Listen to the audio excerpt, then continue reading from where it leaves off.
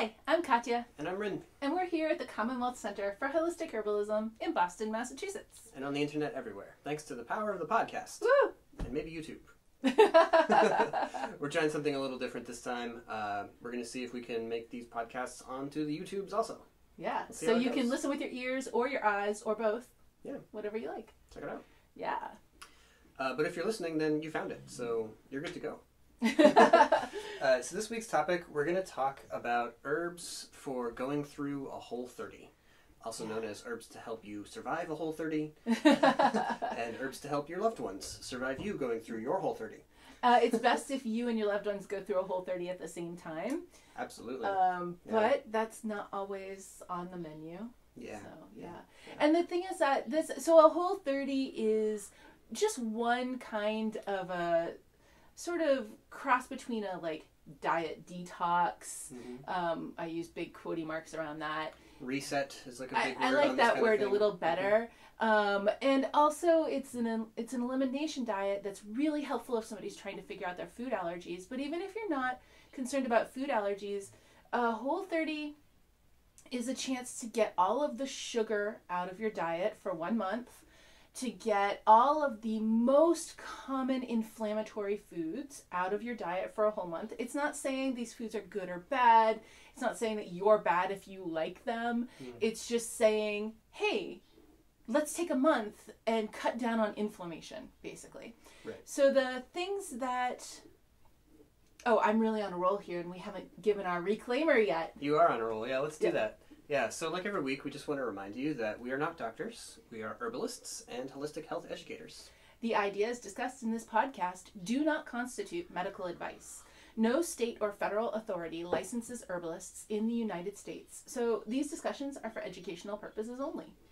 Everybody's body is different, so the things that we're talking about may or may not apply directly to you, but we hope that they'll give you some good information to think about and research more. That's right, and we just want to remind you that good health is your own personal responsibility. The final decision when you're considering any course of therapy, whether it's discussed on the internet or prescribed by a physician, is always yours. Yes. Mm-hmm. All right, changing your diet can be a lot. There can be a lot to it, and for a lot of people, doing a Whole30 can be a really big change to the diet. Yeah.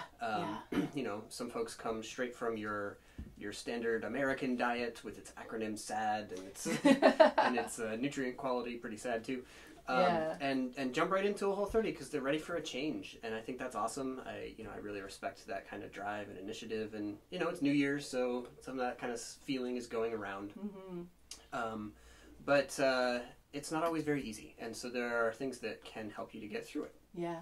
I wanted to just sort of, you can find all about the Whole30 at Whole30.com. And we're not affiliated with them in any way, but it's just a really helpful tool for people who are trying to figure out if food is playing a role in their health issues, or people who are really interested in detox type stuff. It's just a very, very helpful and well thought out tool. So the key factors here is to eliminate for 30 days all grains, all dairy products, not eggs, but any kind of milk from an animal or milk products from an animal, all sugar, and that doesn't mean fruit, but it does mean any kind of added sugar, all legumes, and alcohol. Right. And the reason that those 5 things were chosen is because those are the most common, big inflammatory promoting foods. Yeah, and then one other key thing there is that in the course of avoiding things like soy and corn, so your grains and your legumes and so on, you're also avoiding their oils. So that's going to be soy oil and corn and canola oil and cottonseed oil, and all of those things are also going to be on the avoid list for this period. Again, because they are so pro-inflammatory. They really wreak inflammatory havoc in the body. Yeah. Okay, so that's the idea. And the other part of the idea there is you're going to do that for 30 days, and you're going to stick to it like you mean it. Like you mean it. Like your life depends on it. Yeah. Like your brand new and improved life depends on it. Yeah, like you're a committed person who has the power to stick to something. That's what. Yeah. That's what you're like. Yeah. You are that, in fact. Yeah, so you do that, and then, after the end of 30 days, you drop everything and go immediately back to the way you were eating before, right? No. No, not exactly. This is one of the other things that we really like about this program, and whether you follow it to a T or whether you take pieces of it and experiment, or you have another version that's kind of similar but has its own set of rules or regulations or whatever. These ideas are really helpful when they have a finish line. And they're helpful for everybody. They're helpful for the person going through it, and also for us as practitioners when we're advising people with these kinds of things. Because having the finish line, having the idea of you're going to do this thing, you're going to stick with it, you're going to do it, but with this time frame, and so you know when to start and when to finish, and then you know that things may change a bit by the time you get to the end. Well, and it's those changes that we're really working on exploring, and honestly, that's true for any kind of holistic health therapy or any kind of holistic, like, we can really call all of them experiments. Because everything is about figuring out what works best for your body. Everybody's body is different, and so for me, ginger and chamomile is like the power team that if I don't know what to do, it will probably improve my situation. But for somebody else, there may be some other like perfect best thing.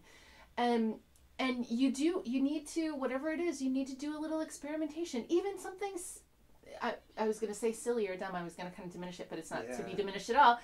Even something like movement, like it takes a little bit of experimentation to find the movement style that works for you, that you enjoy, that you can stick with, that feels good in your body and doesn't cause injury or pain. Life is about experimenting. Yeah, and framing it as experimentation, whether it's movement or a diet change or whatever other intervention you're making, that also helps you from feeling like, I've tried the thing, I didn't enjoy the thing, I couldn't sustain the thing, and now I guess that thing's not for me. Or so it didn't work, so nothing will work. Yeah, so if it's movement, it's like, I went to the gym and I got on the Nautilus and I took the Zumba class and I just didn't really enjoy it. And I didn't feel better afterwards either. So maybe fitness isn't a thing that I can have in my life. Yeah. I don't know how else you're supposed to get strong or get healthy or whatever. Right? So people can feel limited by that. And framing it as an experiment, I'm going to try this and see if I enjoy it. I'm going to try this particular kind of movement. I'm going to try this particular dietary overhaul. See what happens. That's super helpful. Yeah. So that's a big part of it. The other part there, though, is that when you reach the end of your Whole30, you're going to reintroduce things and you're going to do it in a structured way. So you're not going to have eliminated gluten and dairy and soy and corn and seed oils and all of that, and then come back and have a little bit of everything. All on the first day. All on day one. You're going to plan it out a bit and say, all right, well, I'm going to try reintroducing dairy, or even maybe I'm going to try reintroducing fermented dairy only. For the first week and see how that goes. See how it feels in my body. Try out a couple different versions of dairy over the course of a month and see which ones are good and which ones give me trouble. So, there's many levels of intricacy that you could involve yourself in with that. But the overall point is that you can get clearer data that way. Yeah, and that's really, for me, that's really the key, because as a practicing herbalist, as a clinical herbalist, I am always talking to people about food because it plays such a huge role in our everyday health. And so for a long time, I would listen to what people said and were describing and how their body felt. And then I would say, it really sounds to me like you could have a gluten sensitivity or you could have a dairy sensitivity. And so based on my assessment, then a client would try something, and there still was that experimentation and feeling like, well, I'll try it and I'll see how that feels in my body, and that's good. Yeah. But I like this even better because I always am looking to put the power in the hands of the client. And so this is an experiment where I am not the one saying, you need to give up gluten if you ever want to get better. They are the one experiencing it in their own body, so that we can all agree, hey, I think there's a food issue here. And I can even talk about all the reasons in an educational way why I think this or that food might be involved in the issue. But I the power is still in the hands of the client to say, great, I'm going to try this. And then my experiment is going to tell me whether or not your hypothesis is accurate. Right. I am going to know by how my body feels if I am the one motivated to make these changes in a more long-term kind of way. Yeah. Cool. All right. So it's a plan, and we like it. And then, this particular podcast today was going to be about how to make it easier. So first thing I would say is there's a super handy article from the Whole30 people called The Timeline. And the timeline is basically from seeing a lot of people go through this. Sorry, Lucy Cat is brushing up against the mic. So yeah, she's really interested in the microphone. There's weird furry sounds coming through, then that's why. The sound of fur against the microphone. Okay, anyway. Yes. The timeline. There we go. All right, the timeline. Yeah. Yes. So this is like a description of here's what usually happens when people do this, right? And it's like, okay, so day one is like, yeah, whatever, no big deal. I'm so committed. This is going to be great. And then the next couple days are the hangover. And then you've got the kill all the things days. And then you have the days where you just want to nap. And days when you feel a little bloated. And days when you're feeling like you're slogging through. And then suddenly you're feeling pretty energetic and you're feeling pretty good. But maybe you're also kind of bored with the food because you've eaten so many eggs and you're sick of it. You know? And then after a while you feel like, okay, am I done yet? Am I done? Am I done? Yeah. And then you also realize, wait a minute, I'm almost done.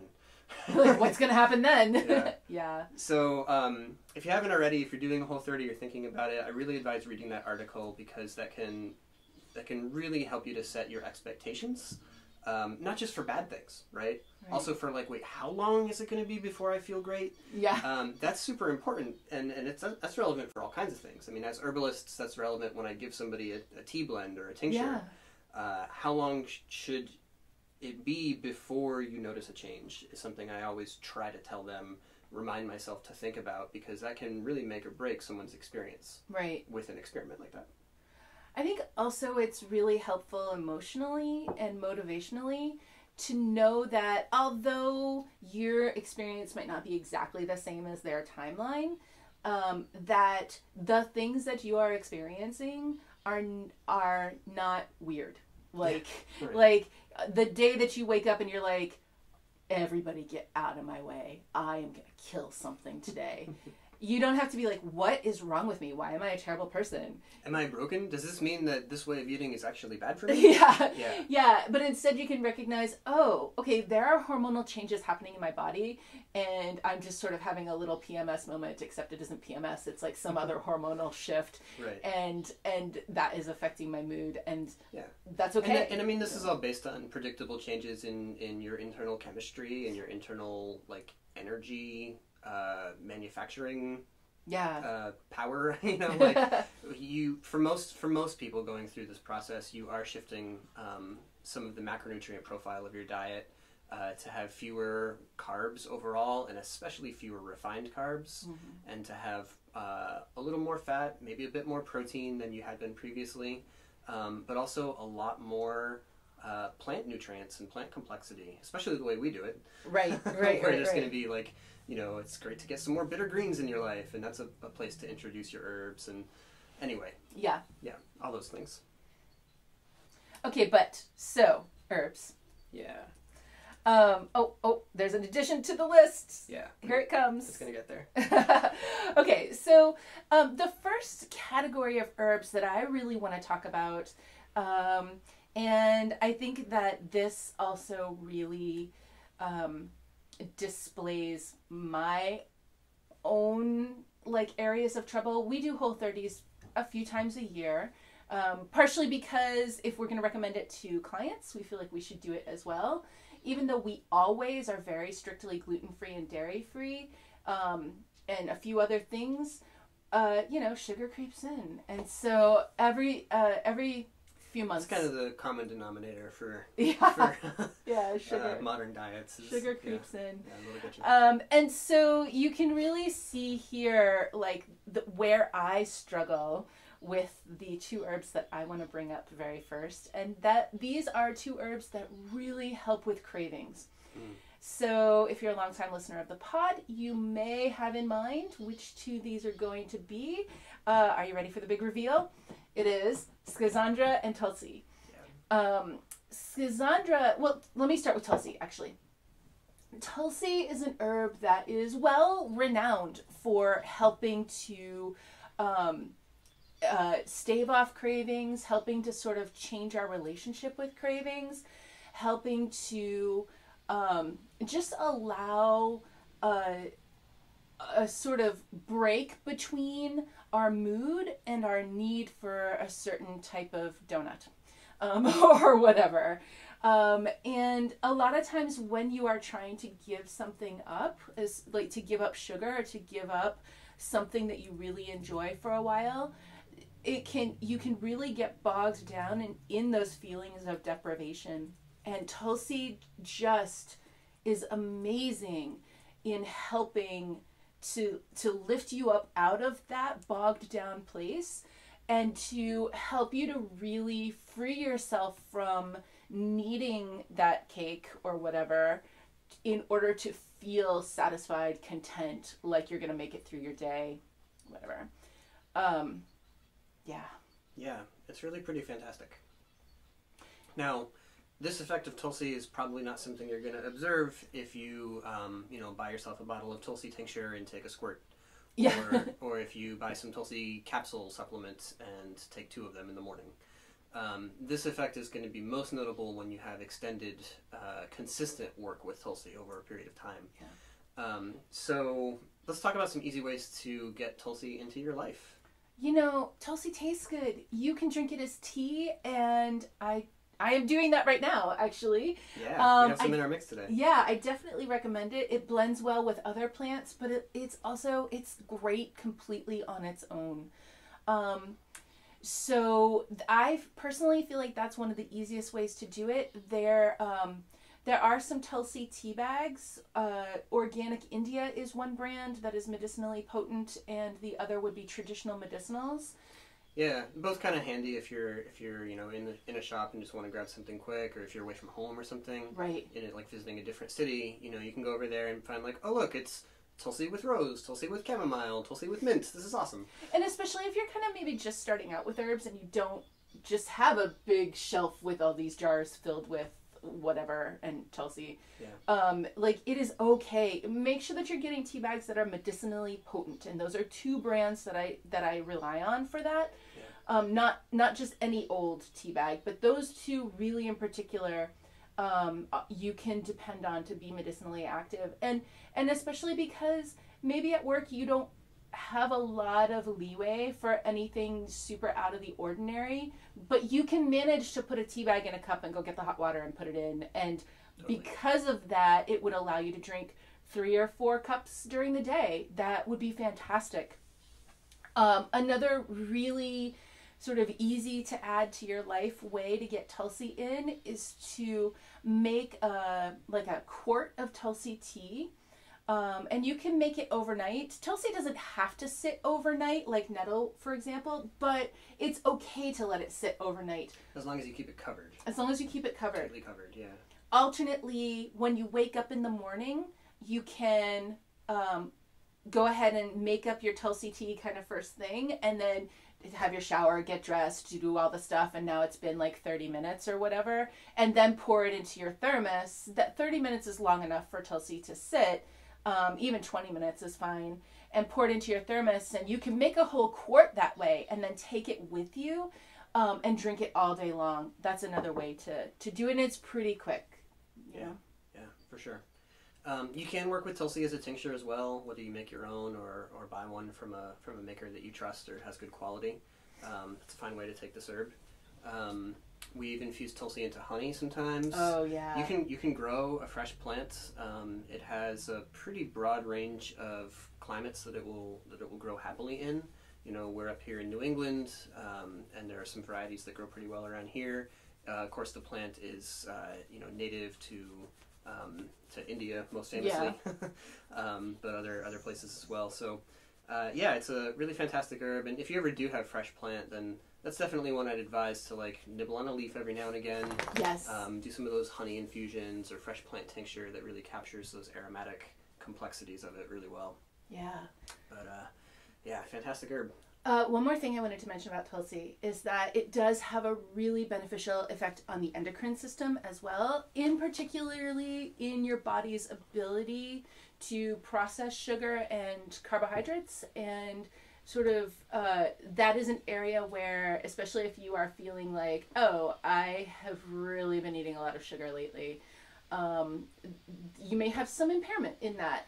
Right. And so Tulsi can help rebuild that in a healthy yeah. I'm saying relationship, that's not what I'm trying to say, but like a healthy mechanism of doing that processing work. Right, and that's a large part of why Tulsi is helping with the sugar cravings that you may experience during your Whole30, but also with cravings for things like bread or gluten sources that you had been having super consistently, if that's just changed for you. One of the things that happens when you go on the Whole30 in particular, which is a bit different from other ways of eliminating gluten from your diet, is that you're also eliminating all the other grains at the same time. Yeah. And so this is one of the rules actually is that you're not going to be looking for gluten-free substitutes or dairy-free substitutes. And so this is not about your gluten-free bagels. Right. And so that's probably one of the reasons why doing this rather than straight up gluten elimination does tend to drastically reduce people's intake of carbs and sugars and so on. And so you are really asking your body to switch its fuel processing from primary reliance on rapidly digested carbohydrate to relying instead on slower digested carbs and on proteins and on fats and utilizing the full range of possible substrates for cellular energy.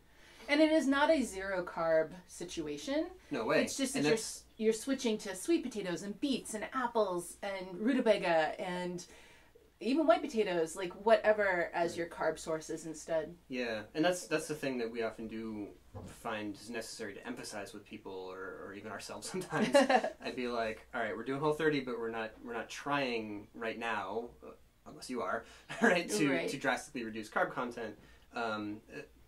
For some people who have maybe like they don't have any weight to lose, right? Then we have to be saying, all right, you can change your diet like this, but you got to watch out because if you're not actually thinking about it, planning for it, then you might suddenly be like drastically reducing your calorie intake too. Yeah. And so yeah, sweet potatoes and beets and root veggies and it's fruits like and stuff. More nutritionally dense carbohydrates. They are, yeah. Instead of empty carbohydrates, because even rice, like whole rice that isn't super processed, it still is not nutritionally awesome. Yeah. It's definitely calories and it's way better than like ground up whatever, but a sweet potato has more to offer than just plain rice, so we're trying to switch over to those nutritionally dense carbohydrates. Absolutely. Cool. Yeah. And Tulsi can help. Yes, and Tulsi can help. Swing that all the way back around. Yeah. Yes. Yeah. All right, awesome. Well, so then the next one in regards to cravings is schizandra. Oh my goodness. Schizandra, yeah. So this is a berry. It's a very interesting berry because it's not just sweet and it's not just a hint of sour like lots of berries are. Yeah. It is like powerfully sour and also a bit sweet. And wait, is that bitter I taste? Is there pungency happening? What is going on here? Yeah. Schizandra, oh, there it is. Schizandra berries, in the Chinese name, it's like 5 flavor berry. Yeah. And they are super powerful. They are a taste experience, to be sure. Yeah. They're kind of like herbal pop rocks. And I was just going to put some in my mouth right now, but the thing is that they do make you really salivate, and if I do that right now, then it's going to be hard to talk. So I think actually I won't. But right off the bat, if you're a person who struggles with dry mouth, you're going to love schizandra, let me tell you. Yeah. So schizandra, this is an herb that comes to us from the Chinese medicine tradition, but it does grow in the U.S. And in fact, in central Massachusetts, there is a big schizandra farm, which is really cool. And Catalyst Kombucha Company makes Schizandra kombucha, and it's pretty awesome. So I have heard, and I am, I don't speak Chinese. I do not practice Chinese medicine, but I was told that a traditional way to work with Schizandra is to take 10 berries every day for 100 days. Now I don't know for certain if that's accurate. Maybe some of you have a Chinese medicine background and can let me know. But I was intrigued by that, and even if it isn't accurate, I do think that it's very cool because empirically it works. Because empirically it works. Not to give away the game. Yeah, the foreshadowing. End of your story, but yeah. Empirically it works, but also I love that baked into the recommendation is the amount of time that it's going to take to really settle in. And I like 100 days. That's a season. And that feels very appropriate to me too. Like if you really want to make a change in your body, a change in your life, a month is great. A Whole30, fantastic. But really committing to something for a whole season, that's really going to make big shifts. All right, so Schizandra, when you learn about Schizandra, when you read a monograph about it, you'll see things like it's cooling, it supports liver function, especially if there's a lot of inflammation or heat in the liver, especially if you're a person who has a lot of agitation. Can drain dampness and stagnant fluids. Yeah. So I often think about Schizandra also for people who just carry around a lot of anger. And I feel like that's pretty common these days. There's a lot to be angry about. So that was one of the things that drew me to Schizandra early on. And a couple of years back, I think it was like early in the podcast, like when we first started doing the podcast a couple of years ago, I decided that I was going to do the whole 100-day thing with Schizandra. Yeah. And what I figured out completely, unintentionally, it just was like this amazing side discovery, was that Schizandra just kills sugar cravings. And the way that we figured this out was that, so I love cake. I am a person who just loves cake. And when I make a cake, it's gluten-free and it's dairy-free and it's low carb. I use almond flour and whatever. I sweeten it with honey. It's still cake. Like, it's better cake, but it's still cake. And so if I make a cake, I'm not one of those people who eats like one little piece in a day. If I make a cake, I'll eat like 3 pieces in a day and they won't be small. I love cake, you guys. And so I had made a cake and I was taking Schizandra and the cake molded. Like, I had to throw it away. You just didn't eat it. And I wasn't trying. I had no intention around that. It is just what happened. And I was like, whoa, what does this mean? And so that started a whole rabbit hole of discovery around Schizandra and sugar. And I started talking a lot about it. I started working with clients this way to see, can we replicate this behavior? What's going on? And you can. And it does have historical applications for what today we'd call diabetes, or previously would be called sweet blood or blood in the urine, or not blood in the urine, sugar in the urine. Sugar in the urine, yeah. Things like that. From the kind of traditional medicine perspective, a lot of that relevance is bound up in the sour flavor of the herb, the draining nature of it for eliminating those stagnant fluids. Because kind of before people were going around measuring each other's blood sugar levels and tracking that kind of thing and understanding what the pancreas was, the most obvious signs of like type 2 diabetes was going to be the accumulation of the extra fluid and the weight gain and so on. And so this herb that kind of wrings you out and others like it were always the things that would be indicated for that kind of a state. Nowadays, of course, we can see that Schizandra has a lot of connection there beyond just the sourness of it and the effect on fluid balance in the body, though of course that's still relevant. But it also has influences on hormonal coordination, and so this like Tulsi is to be considered an adaptogenic herb, one that helps us to Well, usually we start with the end goal, right? Or the end result, that the adaptogens help us to manage stress more easily and to, be able to handle more stress without undergoing suffering or damage to the same degree. But that's sort of the end of the story, right? Like the way that is accomplished in the body by the herb often has a lot to do with hormonal communications, right? And so that may be through directly supporting an endocrine organ like the pancreas or the liver or, well, really any organ. But when we say endocrine organ, we kind of mean specifically the ones whose major job is to make hormones and react to them. Really every organ, every tissue, every cell in your body is going to make and react to hormones in one way or another. Okay, but, some are a little more hormone-y than others. Right, yeah. Yeah. Or we identify that in that way a little bit more than others. Yeah. So herbs may have action directly on those organs, or they may have constituents that are kind of like those hormones or like those chemical messengers in the body. There's many different ways that it can actually play out, but we can definitely look at Schizandra and say that when you work with this over the long time, you see improvements in liver function, you see improvements in hormonal coordination in the body, what I guess we'd call hormonal balance, or, elegant homeostasis. That's a good one. I like that one. Yeah. So really super helpful on those levels, and those are going to be the kind of physiological base level drivers of cravings, whether it's for sugar or whether it's for your allergen, which you can often crave your food intolerance pretty strongly for lots of reasons. But so I mean it's a very helpful herb for that.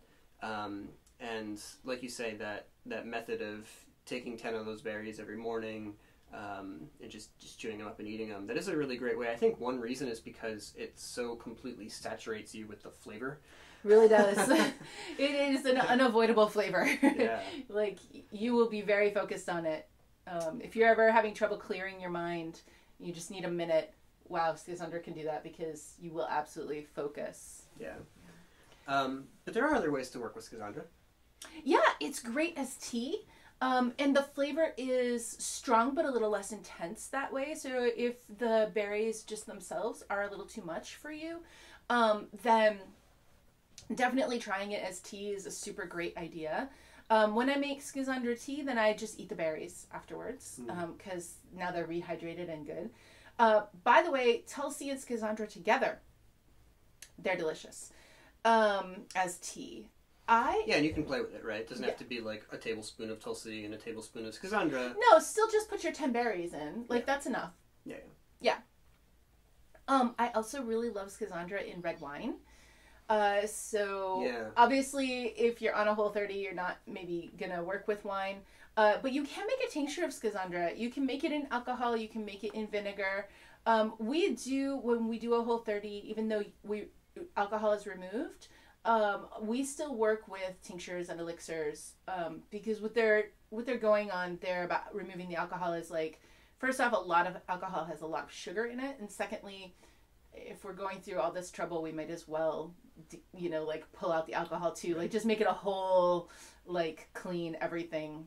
But a couple of droppers full of a tincture, for us, we feel like that's not the same as... It's negligible. Yeah. So if you prefer it the flavor-wise in a tincture, that's also super effective. Yeah. I wanted to say one thing, though. You mentioned craving your food intolerances, like craving the things that you have sensitivities to. And that is so common, and that might sound like, wait, what? But having, a real addiction... to like being a person who's like, I am totally addicted to toast. That often goes hand in hand with being a person who also has a very strong sensitivity to. Yeah, and it's often also said sort of tongue in cheek, but then is actually true. Right. And so, if that strikes you like, wow, really? That is something that we go into detail on in the, Holistic Nutrition course. Yeah. Where we also talk a lot about how to figure out if you have food sensitivities, why you should even bother to think about food sensitivities. And so that's the Holistic Nutrition course, and you can find it along with all of our courses at commonwealthherbs.com/learn. but you just, because of pulling that out, and I was like, ooh, that might sound a little weird. Yeah. Yeah. Because shouldn't the wisdom of the body tell me which foods that are bad for me and make me then I never want to eat them? Yeah. Sometimes that happens, but not always. Not always. Yeah. Sometimes it does happen. You hated milk when you were a kid. Yeah. You know, but it does not always happen. Yeah. Yeah. All right, cool. Well, so now that we've got our cravings at least, muted a little bit with the tulsi and the under control. Under control. We've got them there. Yeah. Let's move on a little bit and talk about some herbs to enhance digestion.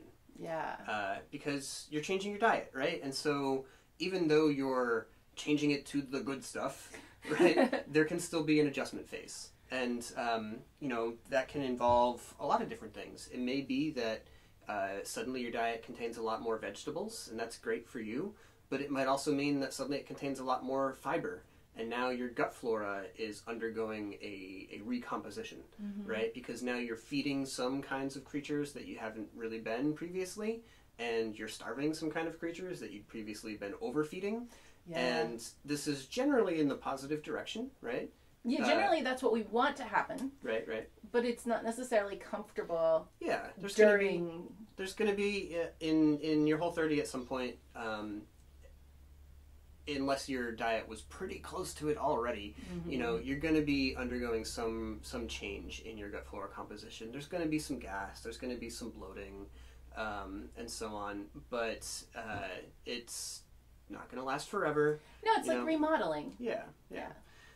And herbs can really help with this, right? So the very first herb that we tend to think about in this regard is calamus. Yeah, I just love calamus so much. Calamus is a bitter, and it is a warming bitter, and that is what my body really, really needs. That's what a lot of people need. Yeah, I have a kind of sluggish digestion. On one hand, my body's a tank. Like, I don't tend to get indigestion. I don't tend to get a stomach ache. I don't vomit easily, almost never. But, tanks are like impervious but slow. Right. And that's kind of my digestion. It's sort of impervious but slow. And so having the heat from calamus is sort of like revving up the fire, revving up the engine, and helping things to keep on moving and not kind of get stuck in the lower digestive tract.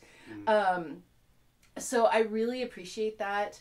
I also love the sort of nervous system effects that calamus provides, moving out of that stress state, the sympathetic nervous system, and into the parasympathetic, that rest and digest state.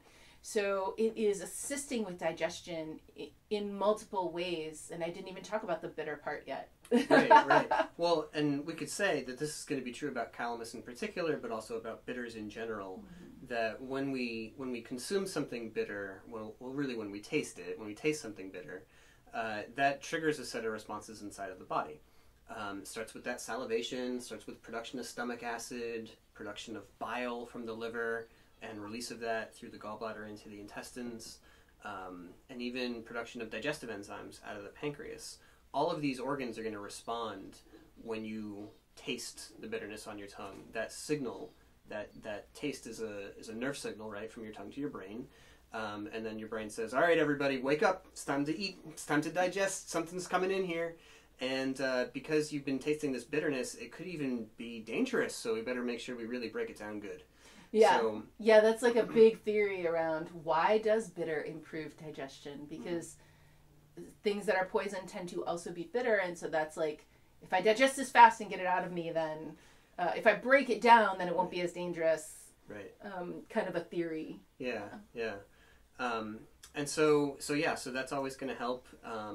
And if it's calamus or if it's other herbs, a really great way to work with them is to get them in a tincture, and just take a few drops, 10, 20 drops, half a dropper full or half a squirt, whatever you want to call it, right on the tongue, because you got to taste it for it to really work, right? And do that like 10 or 15 minutes before you're going to eat. And it just revs everything up, gets it all ready, and then you introduce food into that environment that is ready to accept it, ready to digest it, and now you're actually getting what you ate, right? Because, as we say very frequently, you're not what you eat, you're what you digest. Yes. Yeah. And that really matters on a Whole30 because you're probably, buying better quality food, and that's probably a little more expensive in some ways than what you've been used to. Yeah. And so, if you're going to get the grass-fed steak, you want to actually absorb all that grass-fed goodness out of it. all the way into your muscles, Well, and also, it's so easy in our current culture to go through a day and basically only eat carbs and dairy. Yeah. If you're having a really busy day and you're eating some fast food or you're eating on the go, that's easy. And carbs, like, if it's made out of flour, it's already broken down super small, and that's part of the problem, is that it's absorbed very quickly. And right, and then that spikes your blood sugar. Right. Right. And so part of this transition is that you're sort of like getting the gears moving again to digest more complex food that maybe like those processes have been sort of like lazy for a while because you've been eating sort of very easy to digest stuff.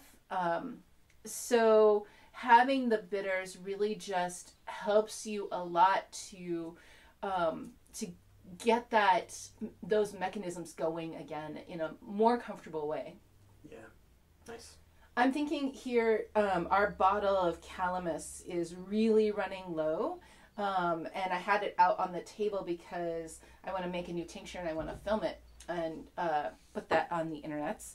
But that also made me think that if you are somewhere and you don't have access to calamus, like your local health food store doesn't have any calamus tincture, doesn't grow where you live, and calamus is not the only herb that will do this job. Any of the bitter herbs will, and Urban Moonshine is a brand of bitters blend that is pretty widely available. They carry them at Whole Foods. They carry them at even a lot of like not health food oriented grocery stores have them. And so, I feel like bitters are becoming trendy again, which is really fantastic. Yeah, there was a trend starting a while back in the cocktail scene too. Yeah. Like you saw a bunch of bars around Boston like suddenly having their own house-made bitters, and it was great. Yeah, really exciting. As herbalists, we were super excited. We were like, yeah, I want to try your homemade bitter cocktail. Yes. For sure. Yes. It's going to be good. And so, so if you can't find calamus, then any of the bitter blends are worth trying. And they're not all the same. So, try a couple, see what you like best. But yeah, definitely. Yeah. And if you can't find anything else, get cocktail bitters and just put a little bit in water and drink it that way. Yeah. Yeah. And if you try a few different bitters and you're like, then how was that? Right. If you try a few different, let me say, individual bitter herbs, and that's your reaction every time, then don't despair, right? There is a long tradition in American herbalism of helping bitter herbs to taste a little bit better. Mm-hmm. And that's usually done in a couple of different ways together. So that you're going to take your bitter herb, you're going to combine it with something that's a bit like pungent or maybe aromatic. So that could be like pungent is going to be ginger. Mm-hmm. Aromatic is going to be things like the tulsi we were talking about. Yeah. Fennel kind of has elements of both. So things that have that kind of like warm spiciness to them can really help here. And then the other secret weapon is citrus. Yeah, orange peel in your bitters. Put a bit of orange peel, tincture or however it is in with your bitter herbs, and suddenly it's just like, yes, very good. I'm ready to eat. Yeah. Excellent. Yeah. And those pungent herbs, those pungents and aromatics, those warming digestives like ginger and fennel and even chamomile, they help with digestion in a kind of a different way from what bitters do. They will increase movement, they will, bring blood to your digestive organs and wake them up and get them alert, but they also tend to relax those organs, to release tension, to release constriction that you may be feeling in your guts. And so if you've started eating Whole30 style and you're feeling like, oh, I don't know, I'm getting some gut cramps and I'm, maybe my body's not quite used to this yet, some fennel tincture, some ginger, actually even like ginger, like candy ginger even. Yeah, but it's Whole30, so right. you're not going to do that. Right. Okay. Altoids makes a ginger. It might still have sugar in it. Might still have sugar. Yeah. Well, stick with that ginger tincture, or you can get fresh pieces of ginger. You can just slice off a little coin piece of it and chew on that. Uncandied ginger. That will be powerful. Yes. Herbal medicine right there. Yeah. All right. Fennel and ginger thoughts? I also think that, fennel and ginger are both really important for you. My body is very well adapted to digesting fat, and digesting like heavier foods. And that was not an easy transition for you to make. Right. Your body sort of has to struggle to digest fat, to digest heavy meals. Yeah. And just because you're doing a Whole30 doesn't mean that you have to have a heavy meal. Like fish and kale is totally Whole30. It's true, but it does, I'd say frequently happen when people are thinking about good fats and they're thinking about changing the kind of fats they use, especially in your own home cooking. Mm-hmm. Then it often does involve like a bit of an increase, or at least a change maybe in the type of fat you're consuming. Right. So there's still some adjustment phase going on there. And yeah, fennel is really, really helpful for that. I mean, like, that's why they put fennel in the sausages, right? Yep. There's a lot of fat in a sausage, and so the fennel helps you digest it. Sage is another one that I would really highlight here. Sage is awesome. It's got pungency to it. It's got aromatics to it. It's got that deep warmth, that activation of digestion. It has that relaxant quality to constrictions there. It has a light astringency that can help too, with just like keeping the gut barriers intact. And it really specifically does help with the digestion of fats. Yeah. So that's one. If maybe you're like, yeah, I'm doing Whole30, I'm also taking the chance to increase my fat content a bit, or just think differently about how I'm consuming those. Maybe you had just been previously kind of tending toward an extra low-fat diet because you'd absorbed the nutritional wisdom of the 80s. Yeah. And so, that's really one to consider. If it was you're the traditional, no, it was the nutritional experiment of the 80s. But yeah. Turned out not to be wisdom. But, Indeed. Yeah. All right, cool. Other digestive herby thoughts there? One other thing here, especially along those lines of fat and improving digestion, is vinegar. That if you find that it is challenging to digest protein, maybe you find that you're eating more protein than you previously did, again, because it is so easy in our culture to get through a whole day just on carbs. And that's not, like, there's no judgment statement there. It's just easy. It's easy to do it. And when you're busy, the reality is you do what's easy because you're doing too much. So a lot of times when people start to eat more intentionally, they like sort of go back to like a meat and vegetables kind of a meal, which is great. But if you have not been doing that, then it can be difficult to process the protein and maybe new fats too. So making any kind of herbal infusion in vinegar is going to actually improve your digestive capacity and improve the work that happens higher in the digestive tract, especially in the stomach, so that things are more fully like digested in the stage that they're supposed to be when they leave the stomach. And that is really helpful, really important. Yeah. So any of these herbs we've been talking about, you can infuse in vinegar. Yeah. Yeah, and if you want something really high-powered, then you could always take a bit of fire cider before meals. Yes. So fire cider, if this is brand new to you, if you're new to herbalism, then you can just search on that term and you'll get a lot of different recipes, but with a lot of commonalities too, right? So fire cider is pungent herbs infused in vinegar. Things like garlic and onions and ginger and turmeric and horseradish and sage as well, and rosemary can go in there, and you can really take this into a lot of directions and experiment. But herbs like that tend to be the core of what people are putting into their fire ciders. And so there you're getting that benefit from the vinegar, the acidity of it, the digestive stimulus that it provides to your stomach, but then also the constituents from those herbs. And the heat, heat, the bitterness that's coming from the pungent ones, all of that is combining to assist in digestion. Nice. Yeah, and you don't need much, right? And again, same kind of idea as to the bitters, but maybe even closer to the meal, like right before you eat. You can just take a little, half a shot glass or something of your herb-infused vinegar, and then go ahead and eat. You may be worried if you have heartburn. Why would I ever want to consume acid if I've got too much acid in my stomach? With heartburn, in many, many cases, it's actually coming from lowered stomach acid rather than elevated stomach acid. There are ways to sort that out. It's kind of a longer topic, but again, we have that covered in our digestion course. So we've got a course on digestive health, and we talk about that there, about understanding heartburn and how to work with that, and how it's not always a case of way too much stomach acid. So give it a try. You may find that the vinegar actually relieves your experience of heartburn. People with low stomach acid who take vinegar before meals, they may find that they don't get heartburn after that meal. And especially if you're a person who gets heartburn after eating. If you get heartburn before you eat and it goes away when you eat, then you're not in that category. But if you're a person who gets the heartburn after you eat, then a little vinegar ahead of time is going to really help.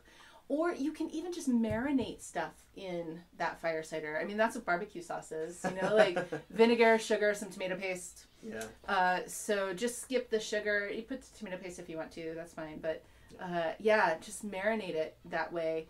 That's why marinades were invented, meat is not easy to digest. So we stew it, we cook it a long time, we marinate it in things that help us digest it better and also that help it taste good. And whatever. So you can do that too. You don't have to just, Yeah. All right. Cool. Okay. So let's talk about one more category of herbs that can help while we're going through Whole30. And this is going to be nutritive herbs, actually. Because, hey, you're thinking about nutrition anyway. Right. And there are herbs that can provide things that it's maybe not super easy to get from kind of standard vegetables and fruits and foods and so on. And there are ways that herbs can kind of power up your food a bit. Yeah. So first, I would just come back to that idea about the wild greens, right? So wild greens generally do have bitterness to them, and this is a fine way to get bitters into your life if you don't want to take the tincture or sip a cup of calamus tea or whatever else. You could, before a meal, have a little salad with a bunch of dandelion greens or other wild bitter plants. Radicchio is not wild, but it's one of my favorite bitter. It's got like nearly wild intensity level, right? Yeah, like it's in there, yeah. So yeah, like some radicchio, some dandelion greens. I'm trying to think of ones that you could find in a store. Parsley is kind of bitter too. It's got that would fall into that category. Yeah. So maybe not even just all bitter, but like the potency of flavor you get from wild plants and also from things that are considered herbs, like culinary herbs, right? I mean, I've made a salad sometimes that had like 3 handfuls of sage leaves in it, and you can put sage leaves in a salad. Yeah, absolutely. Sure. So what are we getting here? Well, any of the benefits from the particular herbs you use, like parsley is a nice kidney stimulant and a diuretic, and sage is a digestive, like we've been saying, and dandelion greens also support kidney function, and but also all of these are going to have a decent amount of mineral nutrition to them, generally a lot higher than something like iceberg lettuce. Yes. And other domesticated plants. But they're also going to be providing what we call phytonutrients, and this is a really enormous category that kind of covers everything that's not a lettered vitamin, or like the famous minerals. Right. So phytonutrients is going to include things like chlorophyll, which vitamin green, which we've heard of, but it has a lot of benefits for blood sugar regulation, for metabolism, for immune function, things you may be thinking about anyway that drove you to try your Whole30 experiment. But then also the bitter compounds in plants and the pigments in plants and the antioxidants and all these different kinds of things that they can provide that exist in wild herbs in much greater concentrations than in domesticated plants, because those wild plants are under different kinds of stress. And also because they haven't been bred over generations to be sweeter and to be larger, which tends to come at the expense of nutrient density and nutrient complexity. Also, a lot of the wild plants, especially if you're foraging them yourself, they're growing in better nourished soil, as opposed to like soil that is just having like mainstream fertilizer added to it, and they're growing the same crop there every year, that kind of stuff. I also want to put in a plug here for things like basil. Yes, and cilantro. Piles of basil leaf makes a fine salad, as far as I'm concerned. These are not bitter, but they are. I mean, they're not wild either. They are farmed, but they still retain a lot more of their sort of nutritive wild components than like iceberg lettuce does. Yeah. So how can you tell? You can taste it. Yeah. Right? Yeah. And sometimes you can taste it, sometimes you can see it, right? We're thinking, like, think of like I don't know, you were at a cafeteria in high school or college, and there's like some salad bar, quote unquote, with like a few tomatoes and like some chunks of lettuce, and it's kind of like, I don't know, technically green, but it's pretty pale and washed out, right? You taste it and it's like crunchy water. Okay, you know, I heard this was good for me, I don't know why. And there's an enormous difference between that and some like bright green dandelions you bite into, and it's got bitterness and that like mineral flavor to it. Or like that basil flavor that's just very like alive. It's bright and uplifting. Yeah. So these things aren't invisible, is the point here.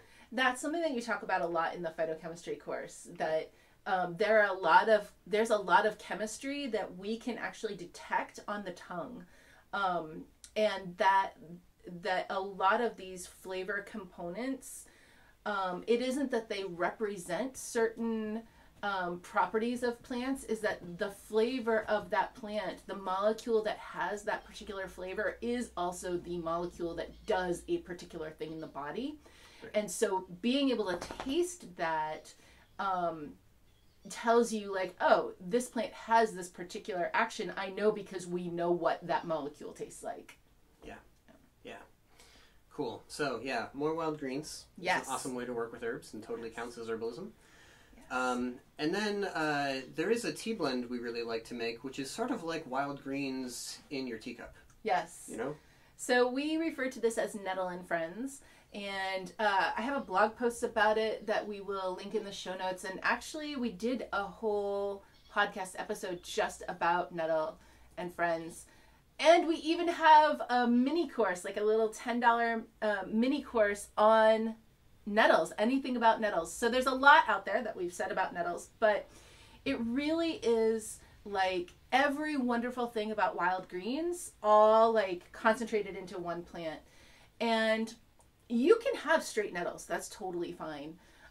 It's a little on the drying side. So if your body is like mine, which this is the power of the podcast, so you can't see my body unless you're watching it on YouTube, in which case you can, but I'm wearing like a sweater and a whatever today, so but what I mean is, if you have a constitution where you carry a little extra water around with you, you're maybe a little on the sluggish side and a little damp, then the drying action of nettles might feel really comfortable and great to you. But if you're a person with a body more like Rin's, where, you know, dry and... Yeah, you're going to want to adjust it a bit, you know?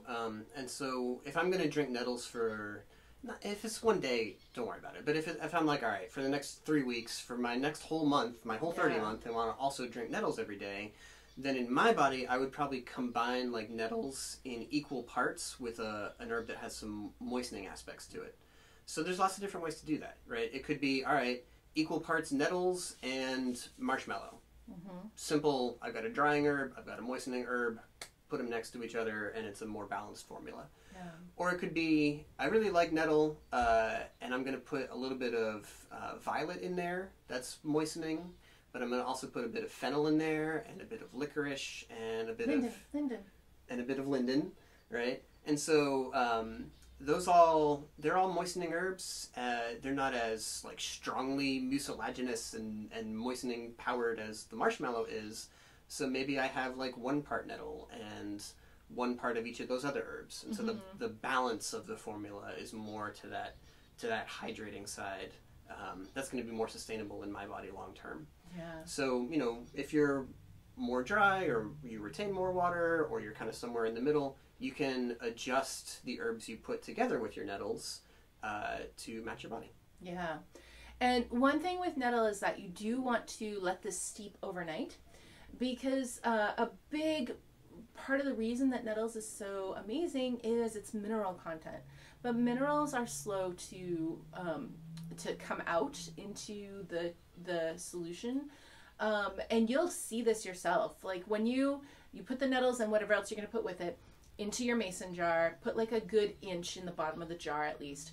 Pour in the boiling water, about a quart of water, or whatever size jar you have. If the jar is smaller than a quart, then don't pour a whole quart into the jar. They probably knew that. They probably knew Yeah. that. Pour in the boiling water. And intend for that to sit overnight. But look at it in about 20 or 30 minutes and observe the color. And then in the morning, when you look at it again, observe the color again, it will be a jillion shades darker in the morning. And that is just more of the chlorophyll, more of the minerals, of all the stuff coming out into the water. Now, you don't have to drink it cold. It'll get cold overnight, obviously. You don't have to drink it cold. You can reheat it. That's totally fine. But it's a really actually very easy and very time-friendly thing to add into your day. Is just at night, right before you brush your teeth, put the kettle on. Go brush your teeth, do what you got to do in the bathroom, and then go back to the kitchen. Now the kettle has boiled. Pour it over your nettle. Just let it sit and go to bed. Okay, you wake up in the morning, you take the jar, you strain it into your water bottle. And if you're anything like me, you just leave the jar next to the sink and go away and deal with it later. If you're Rin, you wash it immediately and compost it immediately because you're awesome. But OCD about it. You know. But it just takes a couple minutes before bed, a couple minutes in the morning, and you can take that with you all day long. And actually, you don't even have to be doing a Whole30 for this. Like, even if you had one of those days where all you ate was carbs and it was all fast food, just a quart of nettle and whatever friends you have paired with it through the day is like instant bonus nutrition. It's amazing. Yeah. Awesome. Cool. All right. You could even throw your nettle leaf, and when we work with nettles, we don't really love to do this from tea bags because, like she was describing, you're going to use a pretty substantial amount of the herb. So we tend to go to a wholesale herb supplier or your local herb shop, and get yourself a decent amount because you're going to be using a good solid handful every day. So you can go through quite a bit. It's funny, on our shelves, all of the jars are like half-gallon size jars, and some of them are less. But the nettle jar is a gallon jar because you just need more nettle than other things. Right. But I was going to say, like, when you have that, just like, we call it cut and sifted is the form that it comes in. It's little, you've called it confetti before. Yes, right? It's like herb confetti. Yeah. But yeah, so you can just grab a handful of that and throw that into something like your bone broth because you're doing a Whole30, so you're probably eating bone broth, Yeah, it's entirely likely. Yeah. Or like, plant and veggie and mushroom broth if you're doing the vegan version. Yeah. But throwing nettle into foods is a totally traditional way to work with it. You could even, depending on what time of the year you're hearing this, you could go and gather some fresh nettles and cook those into a soup. Yes. Or you could saute them and eat them. I really advise this, actually, if you ever do get the chance. Nettle leaves are shockingly delicious, and in a way that there are a few other things I can think of that taste as good as a fresh nettle leaf right off the plant. And you may be saying, doesn't it sting your tongue and your gums and stuff? Yeah, maybe a little bit, but not as much as you think. And it goes away super fast in the mouth. It more like tingles. Yeah. Yeah. But it's so good. But yeah, you can eat them in lots of ways. You could throw some into the broth, and that leads us into other things that you can throw into your broth. Yes. To power that up. And this is going to be true whether you make the broth yourself from your very own backyard pasture-raised chicken bones that you did all the work for yourself, or if you got bone broth in a box from the grocery store. It is totally fine. Like box bone broth is way better than no bone broth. So do what you got to do. But then, putting a ton of herbs in there is going to boost the value so much. So toss in the nettle, but two of my favorite things. Okay, three of my favorite. Okay, I have so many favorite things to put into the bone broth. But two of them are shiitake and maitake mushrooms. Those are two that are pretty reliably available at grocery stores. Yeah. And putting them in the broth, like really cooking them for a long time, makes them so much more digestible. Like, you can saute your mushrooms and they're delicious and that's great, but you won't actually digest them as well as you will if you put them in the broth and let them cook for a long time. Yeah, absolutely. So shiitake and maitake mushrooms are, they're immune modulators. They're herbs that help your immune system to work more efficiently and more intelligently. So I'm going out of my way here to avoid saying something like they boost immune activity or they stimulate immune activity, because that wouldn't be a really fair descriptor of what these do. And also because they are safe for people with autoimmune issues. Right. They're not going to like turn an autoimmune condition and like ramp that up even further. Yeah. Actually, they're very assistive in autoimmune situations. So those medicinal mushrooms, they can really help to kind of give your immune system a tune-up, give it some extra reserves, so that it's ready and prepared for the next illness that comes your way. Yeah. Another thing that we really love to put into broth that's kind of similar in that regard is astragalus. Astragalus is not a mushroom; it's actually in the legume family. And we would be avoiding legumes on our Whole30, but it's the roots. It is the roots. It's the roots, so I think that's different. Yeah, and you're not really going to be consuming your astragalus. You're gonna cook it up and strain it out when you eat it. But anyway, the reason that we're avoiding legumes is because of the proteins in the lectins that are in the seed, the actual bean part that you're going to eat. Yeah. And the reason that those are there is because the plant doesn't want you to eat that, because that's its reproductive capacity. Yeah. And those lectins are not necessarily present in the roots. Right. Yeah. Okay. Okay. So there was like a little. Now that we've cleared that. Yeah. Just gotta check if we're still Whole30 compliant. So I mean, astragalus, it's another immunomodulator. It's an adaptogen as well, so it's helping with the stress response specifically through that window of immune activity and the immune elements of your stress response. So it really does help to build that resilience and also to rebuild after a period of stress or of sickness. Yeah, absolutely. Codonopsis is really similar. And then there's Codonopsis, yeah, one of your best friends for a long, long time. Oh my goodness. Codonopsis is one that I turn to for recovery when I am just wrung out. It is a long, slow build of energy, of capacity. And so it's not like ginseng where it'll like give you a boost right away. It's a restoration of what was lost, a restoration of the things that have been depleted that have caused you to become exhausted. So this is a plant I love because often I will work like crazy and then feel depleted and exhausted, and then I remember, hey, I shouldn't really work like that. And then it's time for Codonopsis. And I over my life, this has been a challenge that I am trying to work on, and it is getting better every year. Yeah. Codonopsis is kind of like patient ginseng. Yes. It's moving in the same direction. It's like supporting the same kinds of quality or function or energy in the body, but it moves you there slowly and at a nice even pace, which makes it less susceptible to abuse. Yeah, absolutely. It's very possible to abuse your ginseng and not realize that's what's happening. Yeah. And it has a nice flavor. It's very much like parsnip. You can get it dried and put it right in the broth, and it's fine if you eat it. Even it's enjoyable. It tastes like it really, really tastes like parsnip. Yeah. And then wait, there was one more thing that wasn't on our list, but that I really can't not say, and that is seaweeds.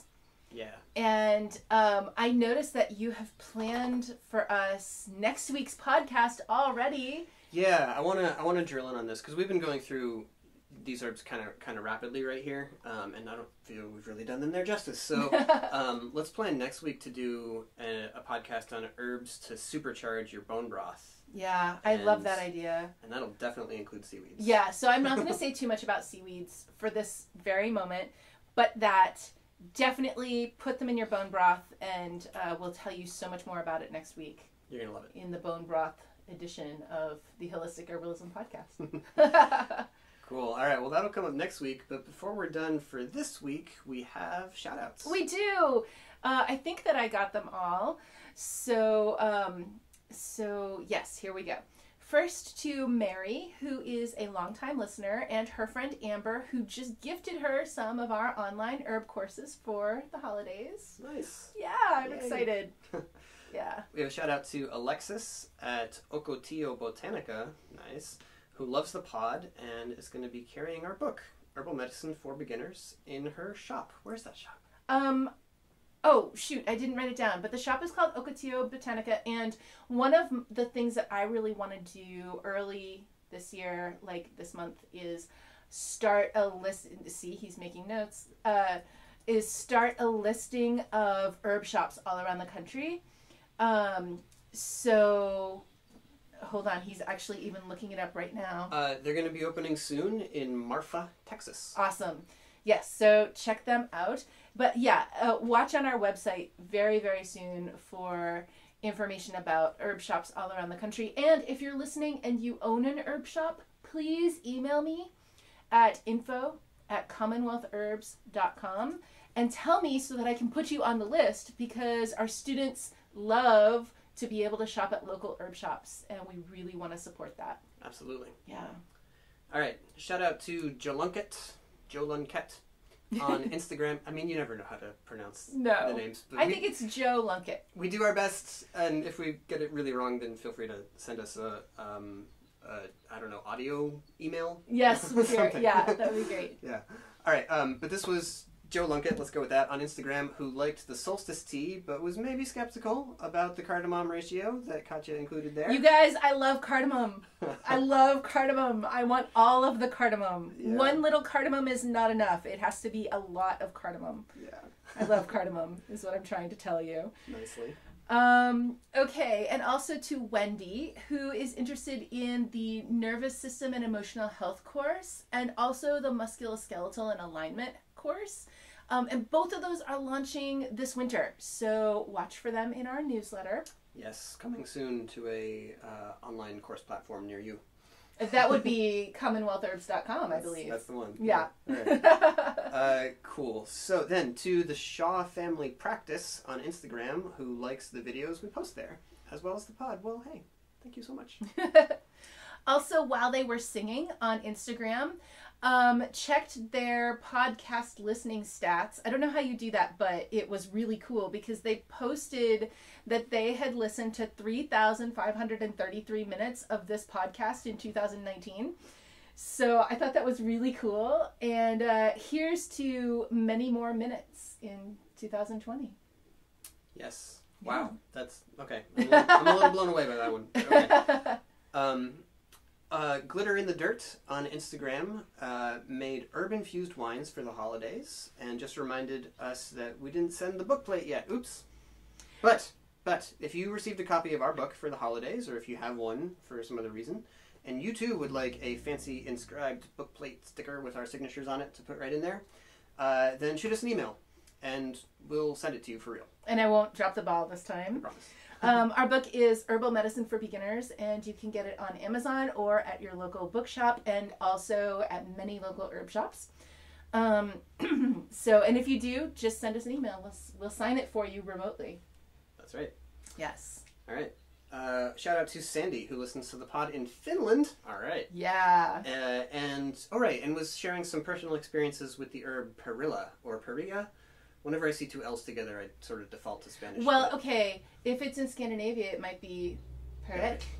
Perilla? Yeah. I don't know. Yeah.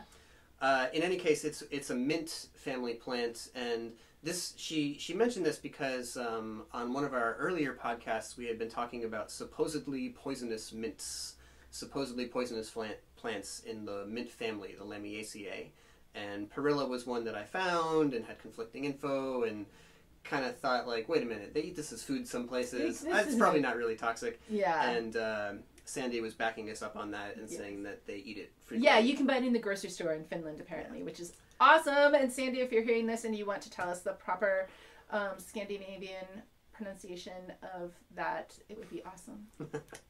Yes. All right. Christina in Tennessee, whose parents gifted her funding for herbal courses at our online herb school for Christmas, which is awesome. I'm so excited. A nice gift. Yes. Also appropriate for birthdays and various holidays all through the year. Yes. Yes.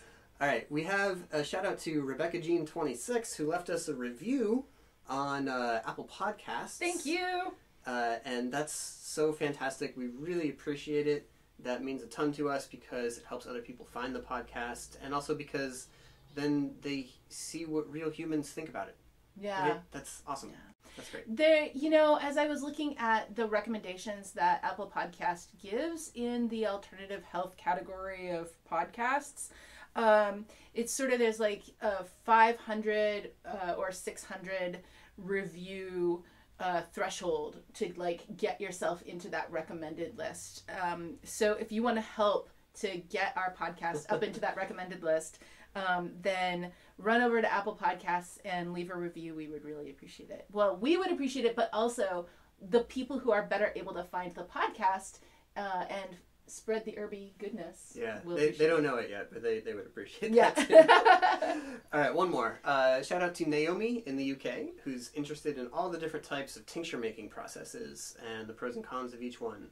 Right, I saw that email, yeah. Yeah, that is just one of the things that we cover in the herbal medicine making course.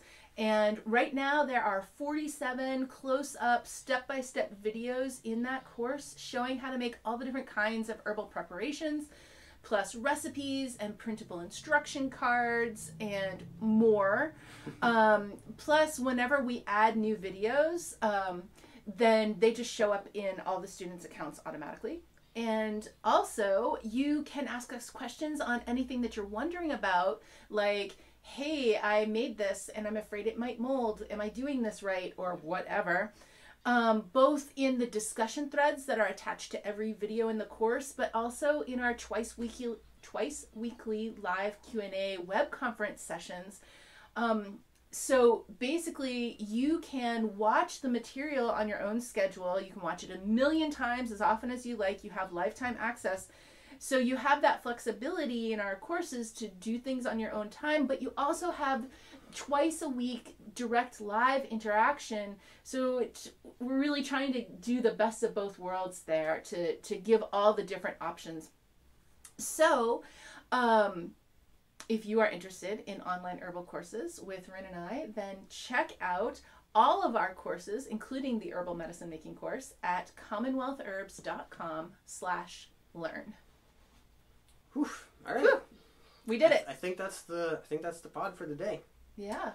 All right. Well, good luck on your Whole30. I hope that these herb suggestions help to make that easier, more pleasurable, more delightful, and more successful. So we'll be back next week with a discussion about herbs for bone broth. Yeah, that's going to be fun. Yeah. So until then, drink some tea, take care of yourself, take care of each other. Yes. And we'll be back next time. See you then. Bye.